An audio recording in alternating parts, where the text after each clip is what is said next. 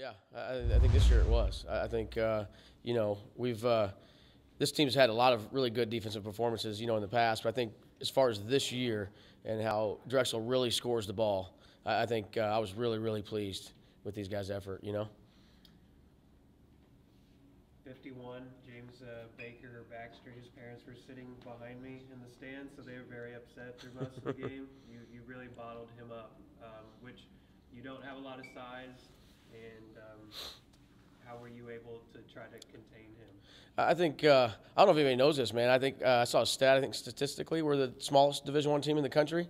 So now that part of that's Damian and Reggie. Probably lower our average a little bit, but I think that we knew we had to really help. We talked about that. We talked about really digging hard on the post when he dribbled the ball, and I think our guys really locked into that.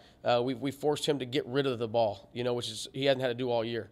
Everybody's guarded them one-on-one in the post, which is crazy because he's really good. We don't double, so we didn't want to do that, but we did dig really hard when he started bouncing the ball, and we forced him to get rid of it. And again, I think the guys, this team's so good at just trusting us, trusting the coaching staff, and buying into kind of what we asked them to do. So I was pleased though because I was really worried about him and 11 both. Since you and I just talked about Damian, as a coach who is not very tall, do you take some pride in Damian and his ability to whenever he can still score inside? He just has a great ability at his height. Yeah, I've coached a lot of small point guards, in my career, and Damian is one of the best ones I've coached, man. And don't tell him that, but I think he just had to be that small to play at this level. You have to be a special player, and I've talked to him about that since the day he got on campus. Number one, it starts on the defensive end. You've got to be special defensively because guys are going to try to take advantage of you, and he's really learned how to do that. He's grown in that area, and then offensively, he's a special. I've never coached a small guy like him that's as good offensively as him. He has a knack for getting to the rim and scoring, even with big guys around him. And then the play that he made at halftime, that's something that we have specifically for him, and he can make any play off of it. That was a big time play and a big basket for us, I think, going into halftime. But he's a special kid, man. I love that kid. I wish I was telling our staff the other day, we're gonna work really hard to replace him. He's gonna be hard to replace. So, like you said, AC being one of the smaller teams in the league, how does it feel kind of, after this game being able to be like, hey, we can play with, big men on the court, we can hold our own. How does that feel for you and the team? Yeah, I think this was a good test for us. This was I told our team this was kind of a preview to the WAC. I think, night in and night out. We're, across the board, it's going to be a battle like it was the other night, I think, physically. And so to know that we could go in there, even at our size, and match up, but that's what we do. We usually bring the fight to our opponent.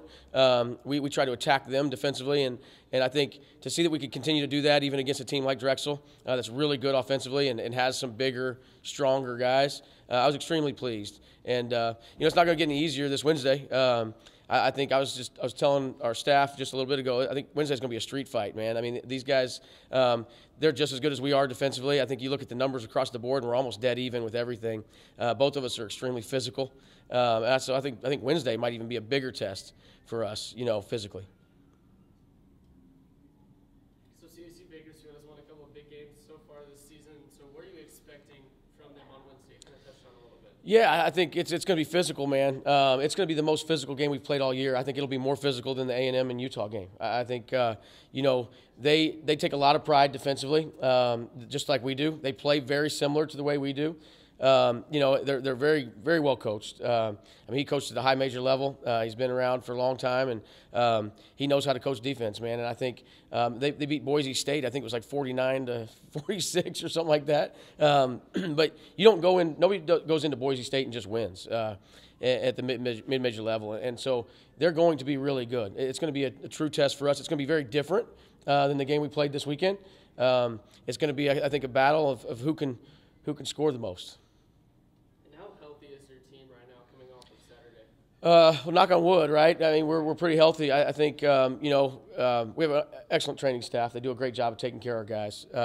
But we've had some little nagging injuries coming up to this point. But this is probably the healthiest we've been all year. But it's just the typical things that come with the grind of a season.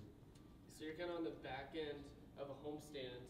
What have you seen so far in this homestand, and what do you kind of want to carry forward throughout the rest of this homestand? We've been lucky, man, in terms of being able to play everybody. Everybody on our team has played in every single game, I think.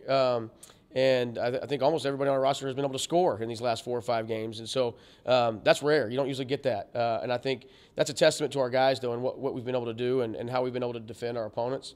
We've been able to build some leads and get guys in the game, and that's helped us. I think our rotation has grown because I've been able to see some guys, get on the floor, and they've earned a little trust, just not only in myself but in their teammates. And so I hope that we can continue that. I hope that we don't have to shorten our roster. I hope we can continue to play the rotation we've been playing.